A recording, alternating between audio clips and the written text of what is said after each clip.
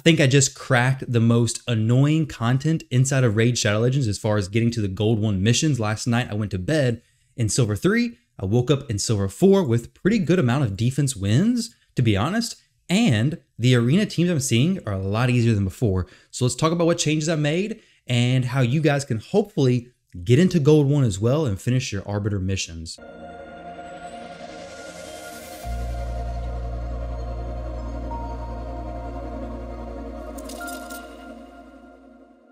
What's going on, everybody? Welcome back to the channel. Tyrauku here, back inside the free-to-play account, and today we're going to be talking about Gold 1 in the arena and how I think that I've cracked the code on how you can actually get from Silver 4, the grind of Silver, even if Bronze, if you're stuck there, into Gold in the arena, okay? So the matchmaking inside of Raid has been a little bit wonky, a little bit pretty bad, honestly. Let's be just frank with it. It's not been great. The arena has been very rough. It's very weird, though, because like early game, my account was cruising through the ranks. It was going good, and then all of a sudden, boom, got hit with like fully stacked legendary teams, very painful setups, the whole 9 yards.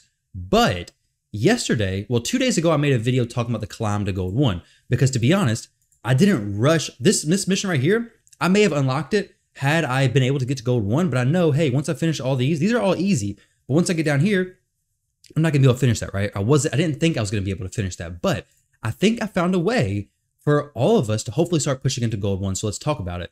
So in the previous video, I mentioned player power is how you get matched up. I didn't know this before, but apparently the lower your player power, that's how they match you up in these rankings, which in theory, it seems like it would make sense, okay? If your player power is 200, 300,000, you've probably invested in similar champions and you should be okay. But when you see teams like this, where the person's player power is 295,000, but their team power in the arena is 141,000, it kind of goes to show you that this person is basically only getting player power from their arena team. So all their player power is going to the arena team. So what I've done is my team power, we'll go ahead and use an arena refresh, my arena token refill, my team power is 65,000, okay? And my overall account power is 245,000. So I was trying to get my overall account power down as low as possible. My arena defense log is actually looking pretty good. But what I've done, obviously, if you guys don't know how to check this, this is how you can go in here and check it. Go to your player icon up here. You can see where all your player power is coming from. So champion power basically is the power from the champions you have, whether it's your food champions, your fully leveled max 6-star champions, champions in the vault, wherever they're at.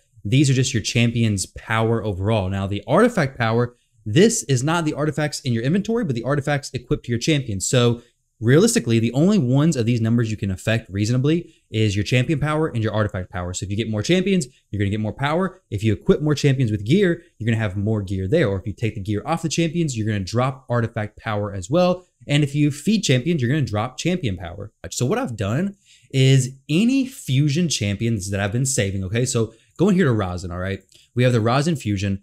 I was saving all these champions down here for this. And what I've done instead is I took all these champions, leveled them up to 4-star, level 40, got them fully ascended. I was just going to wait until I had everything ready for Rosin, just leave them chilling in my vault, everything like that. But I decided that, you know what? I'm going to go ahead and invest in everybody and get them ranked up. The reason why is check this out. So Gore Mask is 1496 power. Now he is a champion used for the Rosin fusion. We have Templar 19. So basically 1500 a power per champion, okay? So if you have 4 champions, 1500 power apiece, we have 1500 times 4. I should do this math in my head. 6,000 player power. Doesn't seem very significant, but even a slight drop helps out quite a bit. So we have 4 of those champions combined into 1. So we have 6,000 between those 4 champions. This one champion right here, Lich, is who I basically fused those champions into, and Lich has 2,000 player power. So you're basically saving about 4,000 player power by going ahead and taking your champions who you could fuse for Rosin specifically, and going ahead and dropping those into that champion. Now, when you do that, don't level the champion up, don't ascend them, don't do anything like that, because you want them to stay as low as possible and have as little player power as possible. Another thing I've done is I've made sure, at least whenever I go to refresh my arena, so like throughout the day, if you're just playing around and you're not doing arena stuff like that, maybe not worry about it. But if you get a free refresh, go down here and try to clear up all of your 2-star foods, your 2-star, 1-star foods, whatever it may be. Because I've noticed whenever I have a bunch of champions down here, a bunch of 2-stars and 1-star champions, it adds a significant amount to my overall player power. So go ahead, level them up, feed them the best you can. Right now, I've kind of crunched my account down to a pretty healthy spot where most of the champions here, I'm not probably going to feed them. Some of these rares I want to keep. I may use them down the road, but to be honest, I had some epic champions. I had a dupe shaman who I didn't really need, I went ahead and fed her. I'm considering feeding some of these other champions, these epics, like this Umitogi, this dupe, but she is helping my Shadowkin Faction Wars, Shadowkin Faction Guardians, and I don't really want to do that. So some of the epics I don't want to get rid of, but like Shaman, who I know I wasn't going to use, I think there's like 1 or 2 others. Be very careful when you do that, okay? Some epics in this game have just been power crept so far where they're not really that usable, okay? Faction Wars, you may use them, but be very careful if you're going to crunch epics. That's probably like the last resort I would do.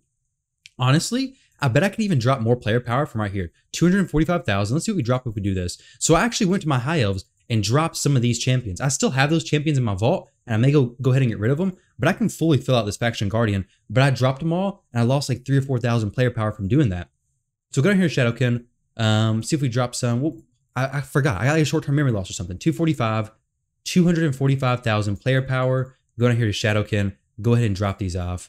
And then let's see. So 245,000 down to, well, still 245. So not a big drop there. But if you have a lot of like high elves you're investing in, high elf rare champions especially, and you have the high elf rare faction guardians fully filled out, if you fully drop all those stuff off, you're going to drop player power. Now, when you get into gold 1, is it going to be the same? Is it still going to be matching you based off your player power? I don't know.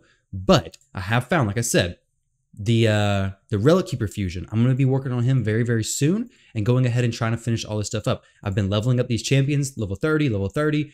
He's 4-star, and Sorceress is 4-star as well. I think that's her name, right?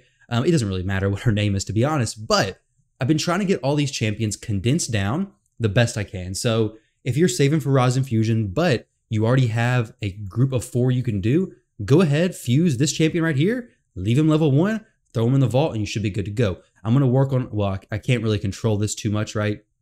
Hopefully I get some of these champions, but it may take forever, or may feel like it takes forever. But once I get them, I'm going to go ahead and fuse them, try to get Rosin, well, try to get everything here as quickly as possible to get as low of player power as possible, especially for this arena stuff. But like I said, guys, this has been the best way that I've found to actually help you out in the arena. So you see these teams I'm going against? Let's go ahead and see if we can fight a few.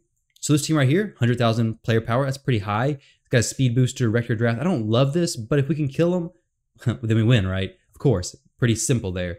But the turn meter booster from Gorgrab, the higher speed aura, that's just not a great setup. That was a bad pick for me. Can't blame that on matchmaking whenever I basically pick that brain dead, right? So let's go ahead, we'll refresh it, see if we get an easy list. But these lists look much, much better, and I'm in Silver 4. So like the last video I did, I was in Silver 3. The teams were quite the grind. But right now, like this team, it's my level. It's team power 66,000. This is what I should be seeing the whole way down the list. Towards the bottom, the people are like 300,000 plus player power, which when they're at that high, somehow their 300,000 translates differently than my 300,000, and their 300,000 is like fully maxed out champions. This person right here with 292,000 player power, I bet they're trolling. A 6-star Seeker, they're probably going to beat me, to be honest, because Skull Crown Speed Aura, that's just going to be so nice. Speed Booster. But a part of me says, hey, I want to try it anyways. But the other part says, no, let's not do it for this video. Let's resist the urge. But teams like this, level 41 person, these are good. Now this is probably a little bit lower. I think I'm like level 51, so I'm a higher level. But level doesn't really mean that much. It just means you spent more energy, basically. But these teams, I can actually handle them. So I do think very strongly that I can get to gold 1 right now. Maybe not right now in this video. Maybe actually. Let's see if we can do it. That'd be an excellent video, I think. May have to use a refresher too. Relic Keeper, this dude right here is actually crazy. Like there's so many times where he's popped off in the arena and just destroyed my entire team. Oh no, we gotta make sure we kill Ugo. If you don't kill, guys, this is frustrating, okay? If you forget about Ugo's passive, basically, if she's the last one surviving, she reses everybody. So if you forget about that, you're going to be quickly reminded whenever you have to wipe her out, and you can't because she has block damage, and then you end up dying because she reses everybody. Relic Keeper goes off and you lose, right? It's simple as that. But don't take this video as advice to start feeding all your champions, by no means. But the one thing you can do is take the gear off your champions, because the artifact power that you're seeing, that artifact power is from the gear that's equipped to your champions. So I didn't stress this enough, but I've taken the gear off of every single champion I have, except for the core team that I use. So my arena team, Rector Drath, and Finchy. Those are the only champions who have gear on them. Honestly, I may even take the gear off of Rector Drath if I decide to start pushing in the arena even more. So Rector Drath is currently contributing to like 20,000 of my player power. So come in here, look at her. I could drop this and she'd go down to like what? She's a 6-star, so Shatterbones is 5,000. She'd probably be what, like 6,000 or 7,000. So that dropped 10,000 player power off my account right there. Finchy, another one, probably another 10,000. Okay, so now I'd be sitting at, you know what? That's actually not a bad idea. I don't know how long this video is going to be. It's actually, do I have the silver to do that? I may actually do that because that's a pretty big drop, to be honest.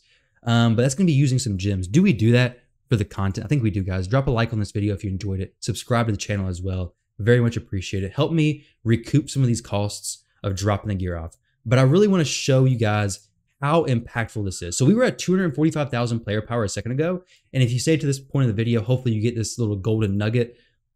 He was at 20,000. Make sure you're just removing it and not destroying this gear. We'll leave these pieces on the bottom. I want to be careful with the amount of silver I use, right? Rector Draft, because I don't have unlimited silver. I don't have unlimited gems. Obviously, it's free to play. I'm testing this for you guys so you don't have to test this, okay? Obviously, I can't test it on my main account because on my main account, I'm not removing all those pieces of gear from all those champions. So just now, we dropped a total of probably 20,000 about player power. Let's see. So 20,000 player power at 224,000 player power right now. So we should be seeing teams that are significantly lower, right? Let's see right here, 337. That's before, right? Before the refresh, 213, 204. So these are pretty low ones, 256. That was pretty close to where I was, 265. So in the middle of the road is about where I was. Towards the bottom is going to be higher than it. Well, 292, 290. I just want to get an idea, okay? This dude's at 337. I'm kind of surprised I'm seeing him, to be honest.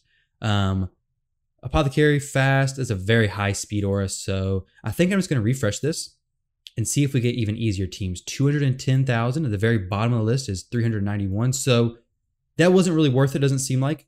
405, that went the opposite way. 266, I mean, we are climbing up higher in the arena, of course. 251, these people are already in gold 1. Down here, this person is, I guess, probably silver 3, 1846, maybe silver 4. But 210, so that's not bad. I mean, a lot of these are not that bad at all. Like, these are more comfortable ranges, but honestly, I would just keep the gear equipped on my Finchy and Rector Draft. It doesn't seem like it made a significant enough impact for that to be a huge deal. But when I did drop from 300,000 down to 250,000, that was a big deal. That was a huge difference in teams that I was facing. It went from being teams that I just couldn't kill because of how much tankiness they had to now teams that I can pretty reasonably deal with. Now, this team is probably a little bit lower than my account level. Like, if they fought my account, they'd probably be thinking, this dude's annoying. Why is he so high in this level of arena? Because, I mean, my team's a little bit more built out, full team of level 60s, except for Doom Priest. Maybe not then. Actually, no, take that back. I only have 2 level 60s on my team. So my team kind of is looking pretty low. I mean, honestly, just do that. That's another big tip. Haikatune, she doesn't need to be taken to 6-star. Don't take her to 6-star. Mine's 4-star. It's perfectly fine. 6-star fully ascended, she may get an extra base speed boost, but you'll be fine where you're at right now. This team right here, hopefully I can handle it. I'm probably going to be pretty tanky. I don't know. Level 9 Brogni can't be that big of a shield set, right? Who knows? I guess we're about to find out. Dang, Thylesia about nuked herself. Holy crap. Okay, well, they messed me up. They messed me up pretty bad. Daggone. All right, so level 48, that dude knows what he's doing. We have this team right here. We're just going to do a few more, but I just want to share that stuff with you guys. Hopefully you can find some value in that, find some use in it. Actually, we have no more gems, so I'm pretty confident now that I can make it to gold 1. I think I can make it to gold 1 without too much of an issue. I'm still going to be refreshing the list. It's still not going to be easy, by no means. Still have to have a well-built team. Still have to have all that kind of stuff put together. But now I can actually scroll through here and progress in the arena. My defense is actually winning some battles. We have 1, 2, 3, 4, 5, 6, 7 wins. 1, 2, 3, 4 losses. So 7 wins, 4 losses out of 11, I guess. That's not bad at all. But either way, guys, hopefully you found value in that. Hopefully your account, you can kind of drop it a little bit in those levels to hopefully get you to the point where you can actually start competing in the arena a little bit better, because this is a struggle. It is difficult, but hopefully this helps you guys out. I don't think I'm going to keep the gear off of these champions because honestly, it didn't seem like much of a difference at all. So we're gonna leave the gear on these 2 champions. The first refresh was good. The first refresh had low level champions. This one a little bit higher level. Granted, we are higher in the arena now, so maybe that had some contributions to it. But either way, maybe I might as well leave the gear off of them for a little while, right? I'm not gonna use them in any content right now, so I'll get some arena tokens, see if I can maybe push up, wait for a free refresh, and then we'll do a video if I get to gold 1 if this strategy ends up working flawlessly. So, whoa, we just lost a match on defense. All right, dude. Thank you very much for beating my defense. Gore grab faster than me. Typical, the fast, but he's only 87,000 player power, which is very interesting because before I was getting hit by teams with much higher player power, I do believe. So 87,000, that's not crazy. So it's definitely a speed battle. He beat me with speed, he wins. That's really how it's going to be throughout the game for a long time. If I could get Haikatune to be even faster, I would. I don't think I can make any speed upgrades to her. Let's see real quick. Maybe I can. I don't have very good speed glyphs. To be honest, I could get her a little bit faster, I think. I think this helmet that Finchie was wearing is actually a pretty good helmet. So we have one speed roll. So if I got a helmet or a shield, so helmet and shield, let's see how much I could boost her up. If I can boost her like 10 speed, I'll do that. I'll take Finchie's helmet off of him, but he kind of gets quite a bit of value from that. So I don't really want to swap it. We got 6 speed from that.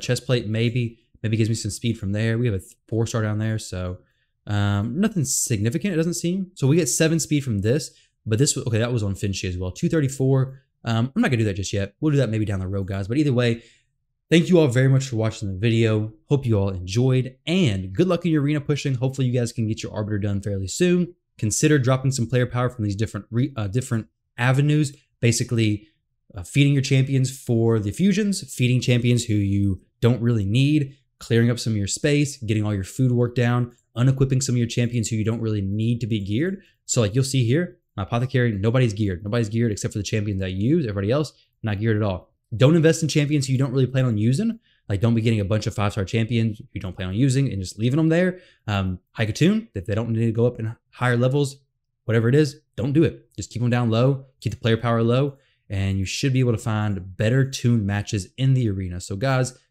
have a good one, and I'll catch you all in the next one.